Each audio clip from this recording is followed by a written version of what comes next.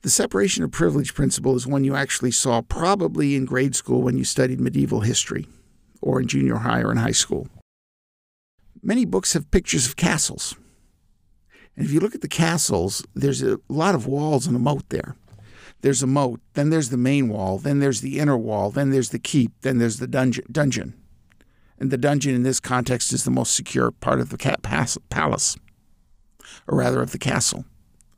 So for an attacker to get in, they first have to cross the moat, then breach the outer wall, then breach the inner wall, then get to the keep. That's an example of separation of privilege, sometimes known as defense in depth. In order to perform a certain task, you have to meet multiple criteria, not just one. You also see this if you work for a company that writes checks for a lot of money. Even though you may never get one, you'll often see in the check 2 lines for signatures and something underneath which says 2 signatures required if more than $100,000 or something like that. That's another example of separation of privilege. In order to cash the check, thereby obtaining $100,000 from the company, 2 people have to approve it, not just one.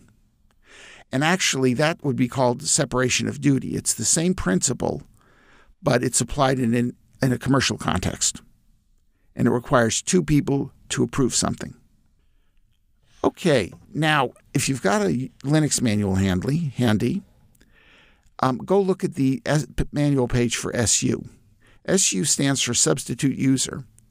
And essentially what it does is you type SU and the name of the user. It will then prompt you for the user's password. You enter it, and then you're running with the privilege of the user.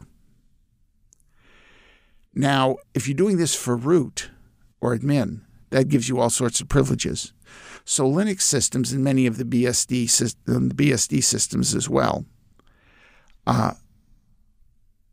use separation of privilege to enable people to become root using SU. The question is how. So go ahead and look at the manual page for 30 seconds, and then we'll come back and talk about it. Okay. If you go to the manual page, when you look, you'll see you first of all have to know the root password clearly. But the second thing is you have to be in the wheel group. That's the group with GID 0.